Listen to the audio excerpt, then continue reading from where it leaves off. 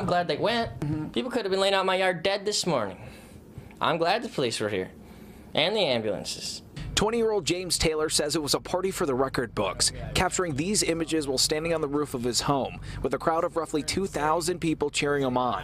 With 2 DJs, a fire thrower, go-go dancers, and strippers, he says he successfully threw the largest party ever to hit West Michigan. I didn't force anything down anybody's throat.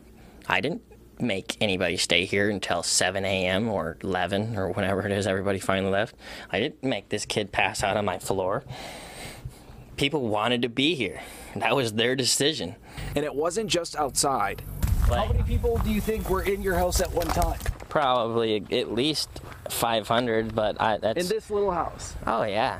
Taylor says his house got so crowded, people couldn't move from one room to the other, and the floorboards were shaking because of all the extra weight. People, like, literally, if you wanted to come in from, let's say, the garage, and you were walking in, it would have taken you 20 minutes to get to here.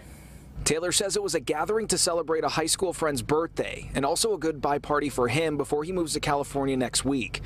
Taylor says his address was given out at about 4 p.m. on Saturday, just enough time to give a heads up for people who wanted to attend, but not enough time for word to get out to police. I guess somebody drove all day during the party day from Tampa all the way to here just to come to this party.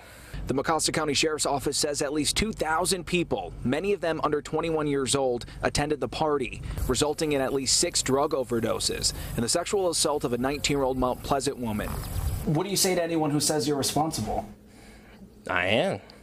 It's my house. You got to deal with it afterwards, but apparently it was worth it. Accepting part of the responsibility, Taylor says he was unaware anyone at the party was underage and says their parents should be held accountable.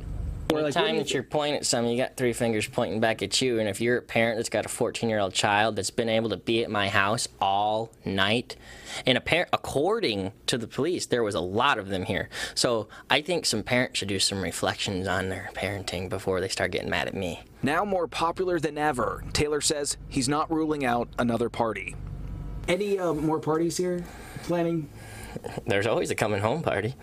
I feel like anybody that's got a real problem with me partying out here in the middle of nowhere is a spaz.